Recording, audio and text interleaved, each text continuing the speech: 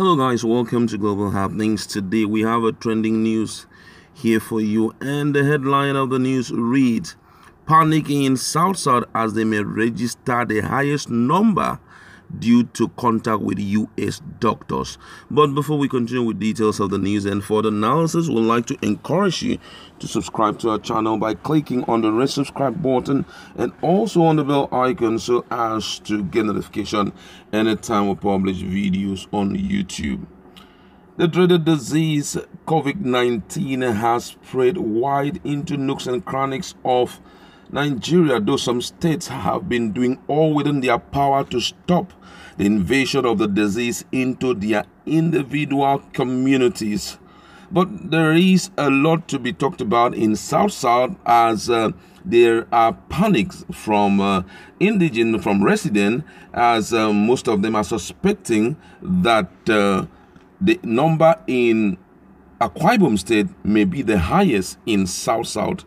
This is due to the response from one Editi Effiong who in Twitter who had to tweet, and he said here, "Dear at NCDC Gov, I beg of you, I have personally identified 15 potentially exposed people in Akwa Ibom. We need to test. People are sick. We suspect they had contact with US doctors who visited for medical outreach and says about 800 patients." He now said most affected are local medics. Man, this is quite a serious situation right now, and if you go through the response from different persons, it clearly shows that it seems Akwa Ibom do not really understand, and with the way the things are going, they may have the highest record of this virus, because it seems people do not really have deep understanding about what is currently happening, as this virus is spreading very fast. Now, to authenticate what this guy is saying, another person also came up who responded to his tweet, and the person says here, one Akinyetun Tolu says, "I have friends who attended that outreach. They have started showing symptoms since last week.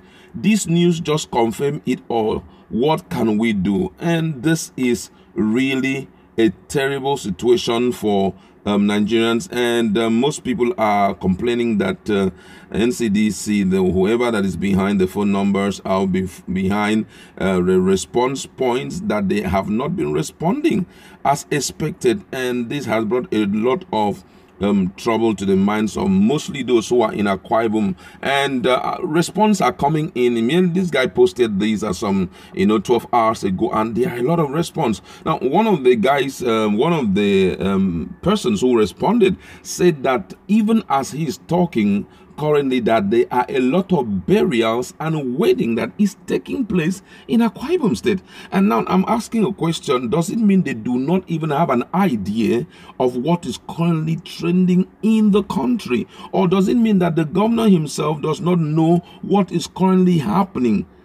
The pandemic that is currently ravaging the health of people in Nigeria. Now, with what they're talking about, according to Editi Effiong, it clearly shows that more than 800 people may be susceptible to the virus, may be infected with the virus. Now, later on, after some hours, he now responded again, or came tweet again. He said, "I have been contacted by at NCDC Gov. A rapid response team has been deployed, but there is of course a lead time before they arrive. In the meanwhile, Akwa Ibom has no test kit. We are hustling that now. If you get kits, abeg, do like this." Now, this is really unthinkable. If a whole state does not have a test kit, it therefore means the people, they are actually doomed, because the thing will come like a wildfire, and guess what? It may consume a lot of persons. And I think they need to heed the advice of World Health Organization, for people to stay back at home and stay off going to ceremony, having contacts with people. Social distancing right now is overly important. Some friends called me and said they were going to come to my house and all of that. I told them I'm not entertaining any visitor right now. I'm sorry, it may sound very odd, it may sound very terrible, but I just want to ensure that they are protected. I am also protected. Now, the question is, fingers have been pointed to the U.S. Medics, that's U.S. medical doctors, who visited the state for a medical outreach. Now, what Edith Efiong has not said here is he has not opened up on when did they visit, but from what he's saying, he said that already most of these guys are already showing symptoms of the sickness. We are not so sure if it is the sickness, but if he has said it and another person have confirmed that the attendees of this same outreach, medical outreach, all of them that he knows that they are already showing the signs, my brother, it therefore means something terrible is about to happen in Akwa Ibom State. Now, who is to be blamed for this? And I will tell you the whole truth. It's the government.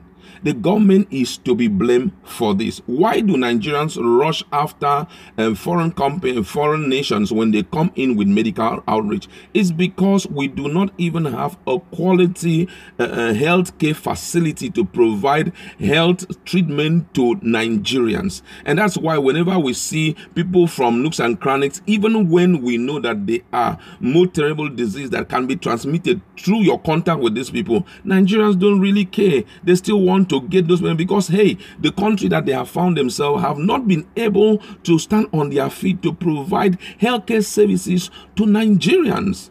Now, one of the things I want to say here is the people who are behind this, if you have been given money to provide any form of constituency projects for your own state, which may be like maybe a health center or stuff like that, and you eat that money, I want you to know that the people that are dying in that particular community or dying in that particular environment, their blood will be put upon your head. And the money you are eating is actually blood money.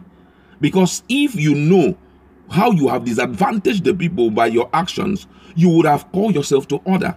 Imagine what is happening right now. Medics came in, possibly it may have been between the period of December till date. Or I don't really know the exact time they came in. Maybe it could be from December, or it could be January, it could be February, and they came in not knowing, Nigerians not knowing that these people who are coming in here may have been infected with the virus, because as at that time, since it was not spread to the United States of America, who even knows if these people had jumped from one state, from one country to the other. You don't know if they were sent from China, you don't know if they were sent from the United States, or maybe they have traveled into other places where they have already been infected, and they come in with that infected body. They now infected Akwa Ibomites because there are no medical facilities. Okay, the deed has already been done. What is the state government currently doing right now to make sure that they stem down the rate of spread of this virus in Akwa Ibom State? Well, that's one question that the governor has not been able to answer. Imagine if you have not locked down your state up till this point. That's why I always like to give thumbs up to the likes of Wike, who is very, very, proactive. He responds immediately. He's not somebody who waits until things happen before he will. He's very proactive. Imagine him and Diri of Bayelsa State. I'm talking about Wike and Diri of Bayelsa. They've already locked down all the land, boundaries. Anything that would have led to the flow in of people into their own communities, into their own states, in whatever form, they have stopped it. As at yesterday, as at this morning when I was watching TVC, I noticed that they locked it down to the point that they wouldn't even allow you to trek from wherever you are across into their own state, just to show you how serious these people are. The same thing is also happening in Cross River State. That guy over there, for the first time, because I know his people have been complaining so many times, about his attitude. But hey, this time around, he's been so careful. Maybe because the wife is a medical doctor and possibly must have told him the effect of the spread of such virus. And I know he's a digital governor and he may have more ideas about what will happen if that thing enter into his state. Cross River State have already stopped Akwa Ibom, might stop the flow of anything called vehicle into Cross River State because of what? They just want to see how they can quarantine the people they have, because right now nobody can really tell how many people have been infected who are still walking down the street and who are still going to market. So the best thing is lock down, ensure that the market is not flowing at this point. Let's see how we can manage for the next 2 weeks, and possibly those who have the symptoms, it will begin to pop out, and then you quarantine them and know that at least you have been able to stop the spread. Most schools, all the schools in so many states have closed down. But guess what? Based on the information I've gotten here, it clearly shows that Akwa Ibom seems not to be fully informed about what is happening in the country. And before you know, with what if the information provided by these Twitter user is actually true, it therefore means what is going to happen in Akwa Ibom State will be unthinkable. This is a call out to those who are, in charge of media and the likes in Akwa Ibom State to respond speedily, to see how they can, enforce control measures that will help to stop the flow of coronavirus in the state. This is overly important. If they don't take it important, and guess what? When it hits the state, before you know, somehow it will crawl into the hiding of even politicians who claim that they are leading the state. It's a time for everybody to wake up, and this guy has done so much. Thumbs up to him for him to carry the cross of the state. This is the work that the state government should be doing, or the commissioner of health in Akwa Ibom State should be doing, but he has abandoned his responsibility. Another person has decided to pick it up and is crying for,